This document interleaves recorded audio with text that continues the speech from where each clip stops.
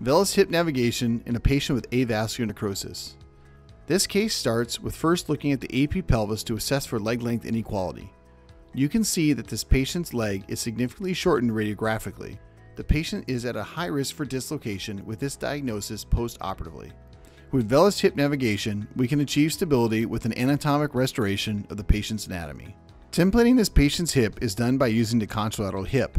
A prior CT scan in the patient's chart demonstrates that her native hip is 44 mm in diameter before collapse. I therefore use this as her calibration marker for templating. The patient's native hip templates to a standard offset stem, and I know that her acetabular cup will be in the 46 to 49 mm range.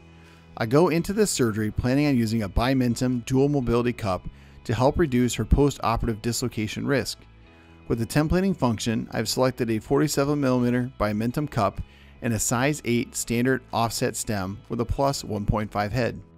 My approach to these patients is to reduce the joint by applying axial traction to the operative leg. The femoral head is now reduced in its pre-collapse position. I use this image for my OneTrial analysis later in the case. I want to add up to 1 to 3 mm of length to her leg for stability. I use the templated image in surgery to verify the level of my neck cut. I then reamed the acetabulum. Given the uncertainty of the patient's length, I altered my workflow for this case. I placed both the trial cup and stem in this patient before committing the final components.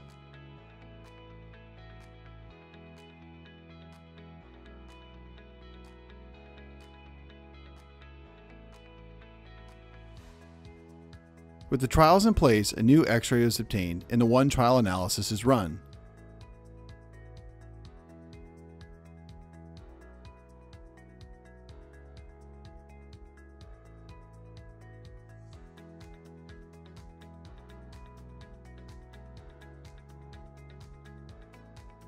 In viewing my trial, I felt I can go up an additional stem size.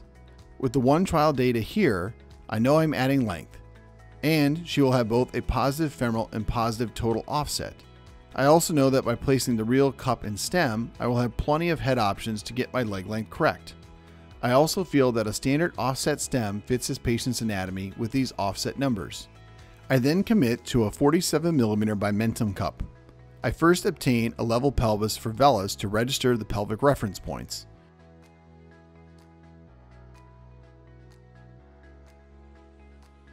The key to inserting the BI-MENTUM cup is to adjust the contrast on the C-arm to better visualize the ellipse.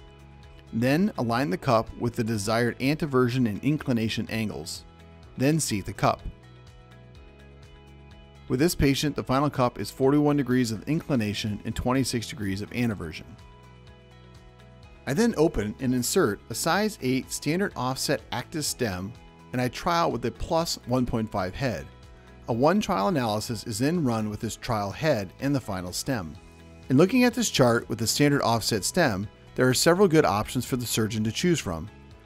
I then placed a plus 1.5 head, as my goal for this patient was to be plus length, plus femoral offset, and a neutral to slightly positive total offset for stability.